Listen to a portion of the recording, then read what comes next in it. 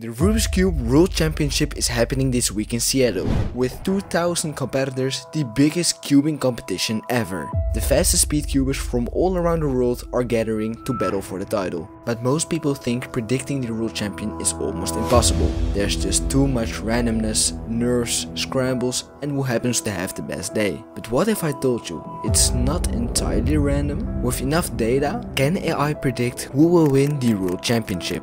In this video, I will feed ChatGPT as much data as I can find to make it as accurate as possible and see if AI can tell us who's most likely to take the crown. Let's start with the obvious. Who placed top 3 in the last championships? That says a lot about who can handle the pressure and the massive audience.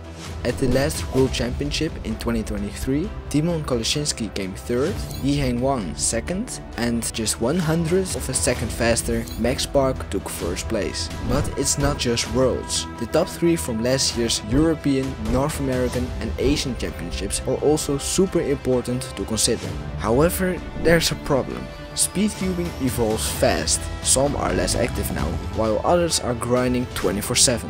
These cubers are improving at insane rates, casually breaking the sub 6 barrier and proving they could be the next world champion.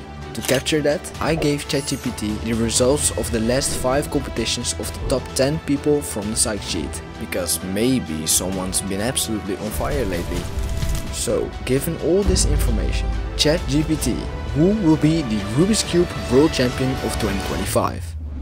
Based on the season's hardest metrics, world record pacing, recent averages and head-to-head results, the title fight for Seattle 2025 comes down to China's 2 record holders.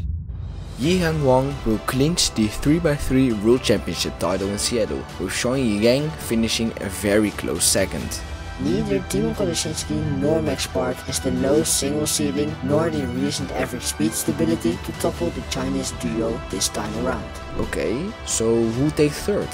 Tymon Kolasinski, thanks to his recent sub-5 averages and proven championship medal with wins at both the European and North American championships. So yeah, literally just like the psych sheet. But honestly, I think this is a pretty realistic prediction. The gap between these 3 and the rest is quite big, and looking at their most recent results, they are absolutely on fire. So, do you think AI is right? Or are there factors it didn't consider? Let me know in the comments.